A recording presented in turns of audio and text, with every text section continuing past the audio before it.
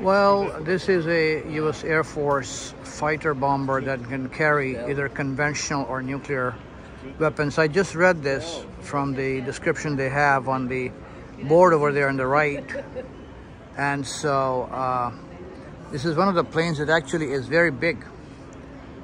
And there are more right next to this. So let's go look at them. They have those perhaps at the bottom, the weapons, and more here on the right. Not sure exactly what they are, how they are used, etc. Is that a missile or a rocket? Whatever it is. It is a missile apparently. And oh, here it is. Yeah, it's a guideline missile. It's a rocket and a missile. I was right about that. And it says it's used more widely than any other air defense missile in the world, etc. So it is a Soviet missile. Apparently it was called Divina, and in the West it was known by its NATO code name SA-2. SA refers to surface to air missile. There are the helicopters there. Yes. Yes. What store to get what? Here?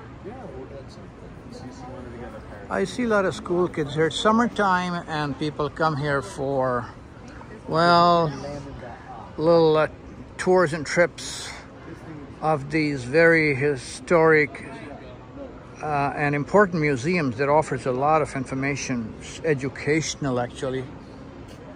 Yes. And this is the Bell UH-1H Iroquois, whatever that is. It's called, first known as Huey, and it was an Army replacement for the H-13 Medivac helicopter of Korean War fame, right? So that's that, these two helicopters. Their blades are huge. I don't know how long they are, probably look like they're about 20 feet long. There's the Cobra, it's called Cobra. Can you read it, young man? No. Okay, he says no. Bell AH-1F Cobra. First purpose-built helicopter gunship to enter military service, and was the mainstay of U.S. Army attack aviation from its combat in South Vietnam in 1967, and was replaced by a different version, Apache, in the 80s and 90s. Wow. Yep. So this was replaced in the 80s by Apache. Not sure if this is Apache, but that's a Marine. That's big. It really is huge. Look at that. Really, really big. And it's got, how many blades does it have? 1, 2, 3, etc. And it probably carries a lot of soldiers in it, fighters, whatever you call them, the Marines. Yeah, who go in for fighting, etc. So we saw the main helicopters, and then we go on to it's called a Sea Knight, and is actually known as the Frog for its amphibian-like appearance. CH-46, and was the primary assault helicopter in over 4 decades of active service. Yep. Very impressive. I am not sure of the price of these equipment, but they must be very, very expensive. There's more information here if people want to read, but probably some of this information is also available online. If you go to the Smithsonian, look at the engine, plane engine there. Smithsonian Space and Aircraft Museum. If you go there, you'll probably find all the information there. Oh boy, oh boy, oh boy. These are huge, right? Very big plane engines. Oh my God, look at this. This is, I don't know what this is. Oh boy, so big. So big. So big. Doesn't seem to end anywhere. Wow, I have no idea what this is. Absolutely no idea. Yep. There must be a description there. I'm going to check that out. But in the meantime, let me show you some of the other engines that goes inside the plane. Yeah, only an engineer could probably understand how these things work, because for people who don't have the engineering background, aviation background and interests, will have no idea what these things are. These are all engines, plane engines, my God.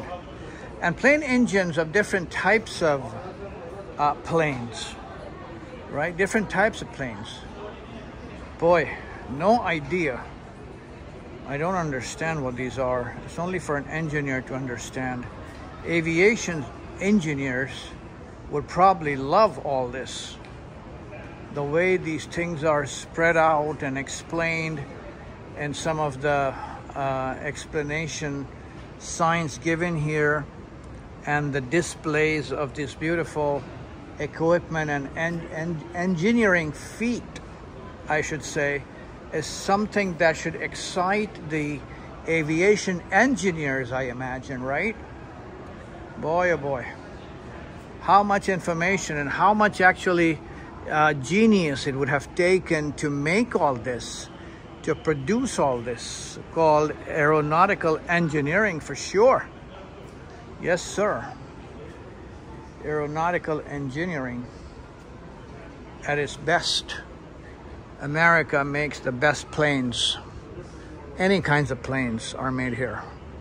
And they're the best because the entire world buys from America. And America only. Look at this. Huge. Yeah.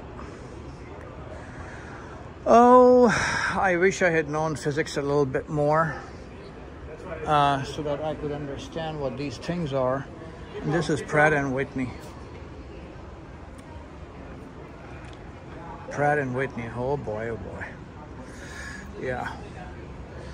But once you get to know your physics properly, you could probably understand how these things work, right? Unbelievable. Anyway, this has become a very long video. I'm going to stop here and continue in part 3 of the Air and Space Museum in Northern Virginia. Thank you. Bye-bye.